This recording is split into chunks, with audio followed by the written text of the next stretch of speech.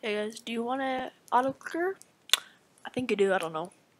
Maybe why you clicked on this video. Well, I'm gonna show you how to get one. So just go to the link in the description and download this auto hotkey file.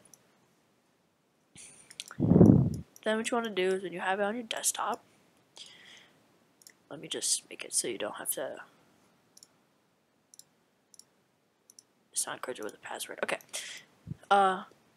Right click, run script, and as you see, auto hotkey should pop up down there. Just go to clicker speed, click speedtest.com, whatever. Now you can edit the script and say you want it to be different than when you click tab. Like you can change it to like F1, but I like tab. We'll keep it on tab. So then it's down here. If it's down there, then you know it's ready to work. So then just click tab or whatever you set it to, and I see it's auto clicking. I'm not touching it. And that's how you get auto clicker. Thank you guys for watching, and yeah.